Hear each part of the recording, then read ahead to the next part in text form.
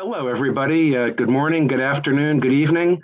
I'm Barry Parker for Capital Link's Trending News podcast series, and delighted to have with us today Eddie Valentis. He's the chairman and CEO of Pyxis Tankers, which is a product tanker company. They're on the NASDAQ.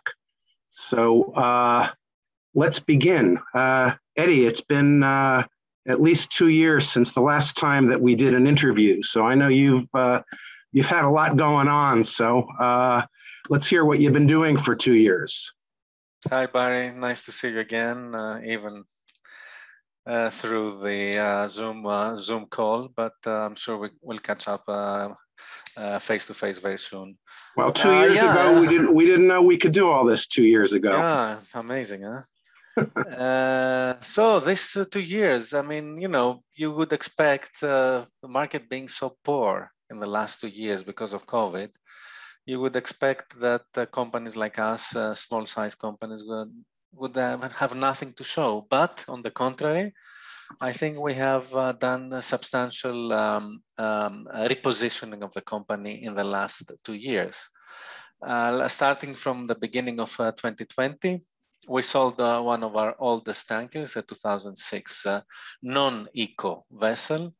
Later, in 2021 and beginning of this year, we sold the 2 small units, which were non-core assets for us. So we concentrated the company in being a pure MR play company, product tanker company. Also, during the last 2 years, we have done very attractive debt equity financings.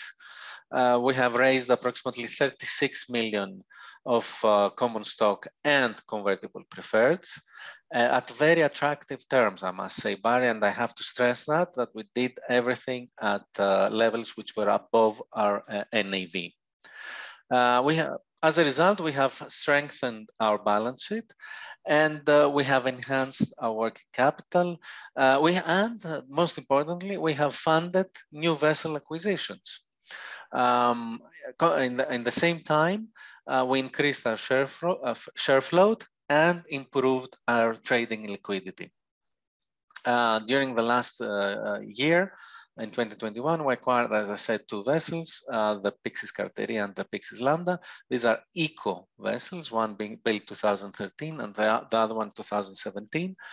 And also we have done substantial refinancings of previous debts, approximately 61 million of loan refinancings at more attractive terms than the ones we had. Also, we have completed 4 special surveys, including installment of ballast water treatment systems.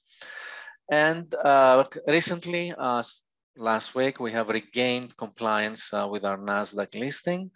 Now we have 10.6 million common shares outstanding, 4.8 million of which are public float.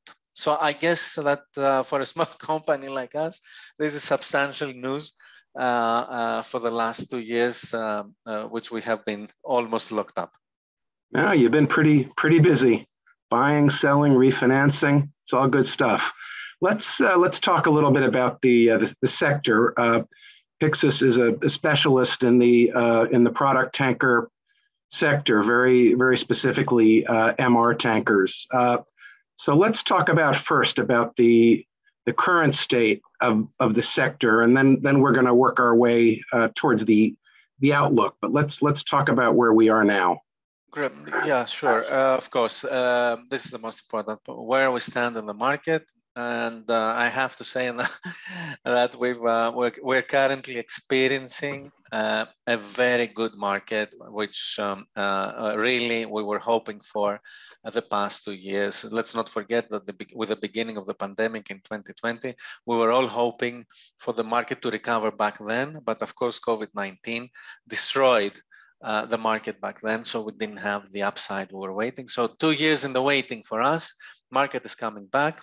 It seems that the economy, especially the Western economies, are recovering from COVID-19. We've seen a lot of demand, improving demand for refined products. In addition, we see lowest inventories historically everywhere. And of course, let's not forget that the unfortunate fact of the war, of the invasion of Russia in Ukraine, has created a market dislocation, which currently benefits the product tanker sector. At the same time, this dislocation will also create ton-mile expansion. And since March, we've seen the Atlantic market recovering substantially, followed by the Pacific market in April. This high demand has led to very high utilization of refineries, especially in the US. In the US, let me just say that the current utilization is running above 90% capacity. So very high demand for diesel and gas oil. And of course, recently, especially with summer approaching, we see very high demand for transportation fuels as well, jet fuel and gasoline. The summer months are very close to us, and therefore the inventories are getting even tighter. With the remaining refinery plants maintenance schedule almost done, we see additional capacity coming in the market, and we do not see the closure of refineries that happened during the pandemic, which was approximately 3.8 million barrels per day, according to our calculations. This is not coming back to the system. Therefore, there will be substantial demand created and more ton-mile demand for product tankers. That's longer voyages. They close them in the OECD countries, and then they have to come longer distances. That's correct. And let's not forget that with the sanctions in Russia, and currently Europe is also imposing strict sanctions to Russia, we expect that approximately 1.4 million barrels per day of Russian exports, which will just be needed to replenish for this Russian cargo. So this will come either from the US, the Middle East, or Asia. So substantial news there for the product tanker sector going forward. Yeah, well, you beat me to the question, actually, which was my next question is just, the outlook, which you started to talk about. And I don't know if it's possible to separate the, just the market dynamics, if there wasn't a war going on from the, the geopolitical impact you started to talk about, but just curious if you have further color on the outlook. Well, leaving the war aside,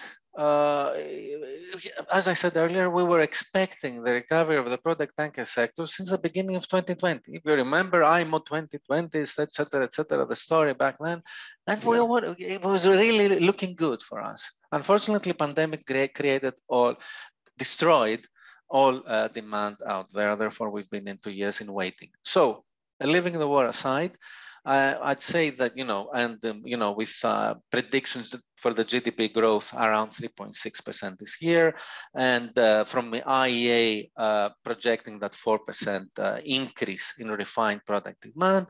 So we were in any case expecting a better year. As I said earlier, the inventories were in any case at low levels. We were all expecting that, the traveling season will be strong because the Western economies are coming out. So the fundamentals were there. Now, what is added on top of that is the uncertainty and, of course, the dislocation that this war and the sanctions are creating for the sector. This is an extra which is coming on top of what the fundamentals were before. Also, let me add to this scenario, China. China currently is closed down.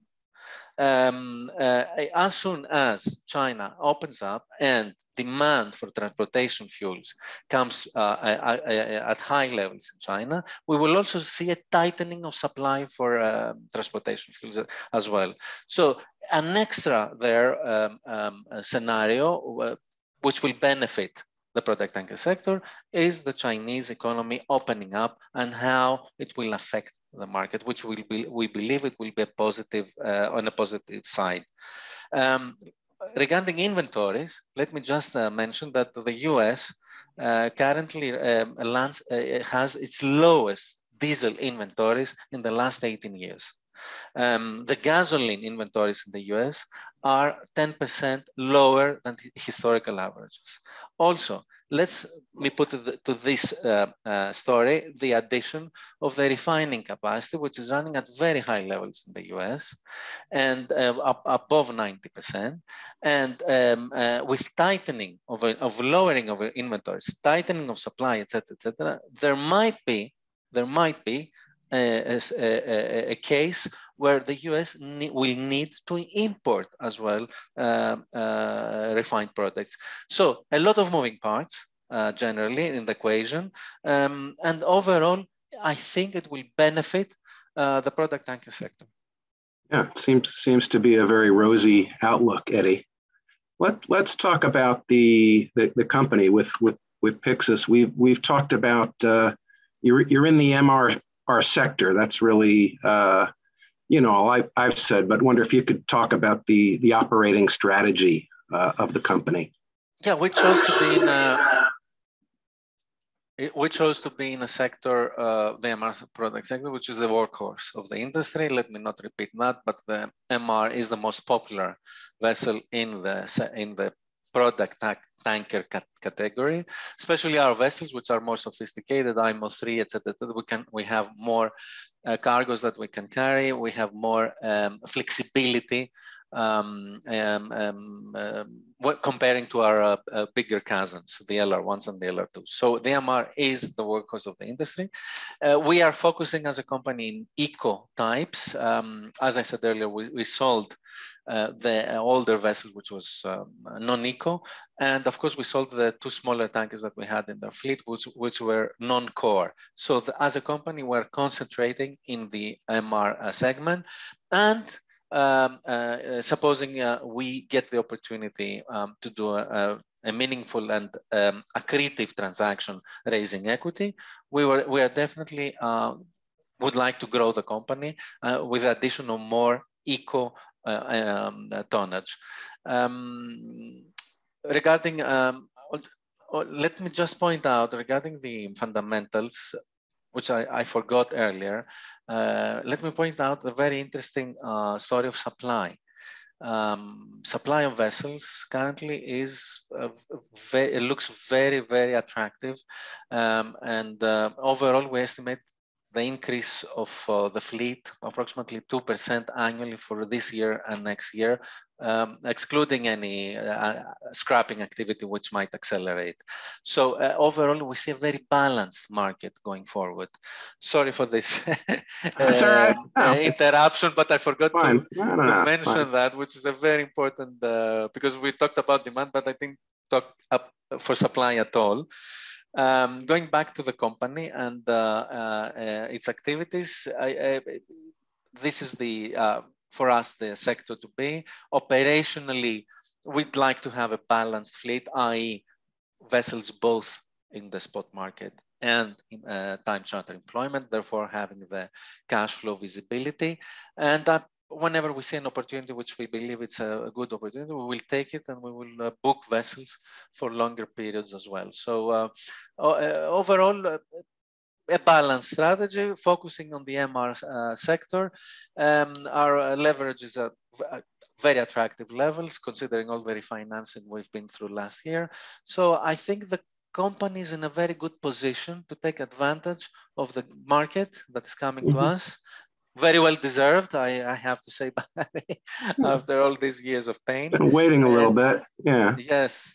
At least, all the other shipping sectors are doing well, except the tanker sector, and this is unfortunately on the back of the, unfortunately event of the war. The sector is doing good, but in any case, it would do better because the fundamentals were good. What about some of the time charter equivalents? On put some actual numbers on it. The dollars per day the vessels are earning.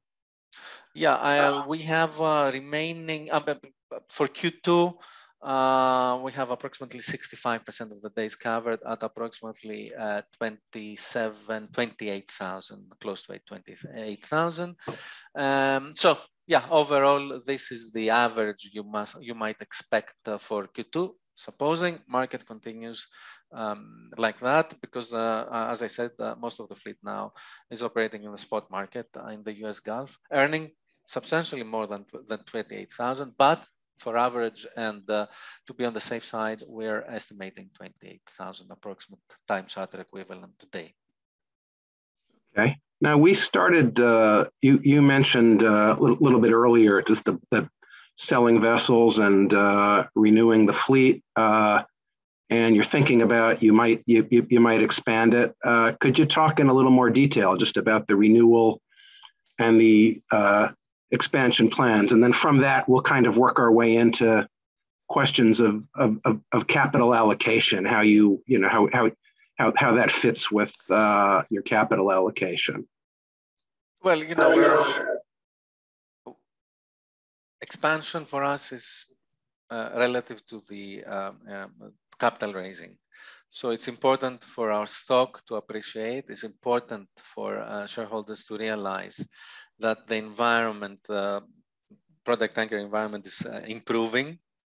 And as soon as that happens and the stock price is trading at comfortable levels, we're very comfortable and very confident that we can do a transaction to raise equity in order to acquire assets. Of course, with the increase of the market, it goes without saying that the asset prices are appreciating as well. So we expect an elevated asset price environment for the next period, but that will not affect a purchase decision, which makes sense for us, and it will improve the capacity of the fleet. So we will definitely look at expanding the fleet. As I said, with eco MR vessels, preferably built after 2013. I remind you that 2013, the first eco vessels in the product tanker sector were delivered. So we're looking at this sort of tonnage. Okay, and the leverage idea, you try to keep it at the same levels? Definitely, the leverage of the company has been recently mid 54, 55%. It's a very comfortable level to for debt level. Yes, we would ideally like to see to keep the same debt level for the company going forward. I must say that we have substantial banking relationships, and we are very confident that as soon as the equity issue is resolved, then we're confident that we can get debt terms at very attractive debt terms going forward. Okay, and then you'd look at when you're acquiring vessels, obviously they have to be accretive in your calculations. Correct, they have to be accretive. Again, we take the view that this is an improving market. Still, asset values are within reasonable levels. So we will definitely go for, in case we are given the opportunity, we will definitely go for further acquisitions.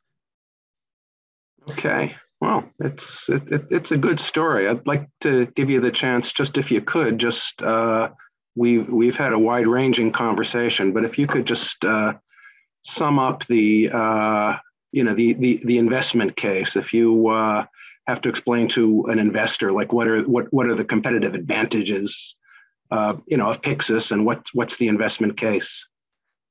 Yeah, I mean, starting from the first and foremost, I mean, the most important thing that the company is transformed from the beginning of this year. We're talking about maybe a smaller company size-wise, because we sold the two smaller tankers, but bigger in deadweight because we added 2 MRs. but a perfectly straightforward story. A public company, small but with potential. Let's start with that. Management substantially invested in the company. Let's not forget that 55% of the company is owned by insiders. So we have skin in the game. We want to create shareholder value, and this is our goal going forward. Let's not forget that, and I'm starting with that and emphasizing that issue. We're a pure play MR company, so we focus on the most commercial and the workhorse of the industry, which is the medium range product tanker. We have a very, very disciplined cost structure. I think our cost basis is compared to our peers with much larger fleets. So we have a very daily operational costs, which are very, very competitive. And we have a young fleet. I mean, our age is our average age, which is 8.8 years, is 4 years younger than the overall fleet, that the average age of the overall fleet. So overall, I think we have a good structure, a good company, hands-on management, and we look forward to take advantage of opportunities whenever they come. And most importantly, let's not forget, we have skin in the game. We own a substantial part of the company, so our interests are closely aligned with the interests of our shareholders. Okay, I think we'll wrap it up. It's a great story, and great to talk to you again, Eddie. It's been a while, and I hope we'll see each other in person again before too long. So I want to thank you for coming on. It's Eddie Valentis, Chairman and CEO of Pyxis Tankers on the NASDAQ. And this is Barry Parker for Capital Link's Trending News podcast series. So thanks very much, Eddie. But Barry, thank you for the opportunity of telling the story of Pyxis. This is PXS listed at NASDAQ. Thank you very much. Okay, see you later. Thank you. See you.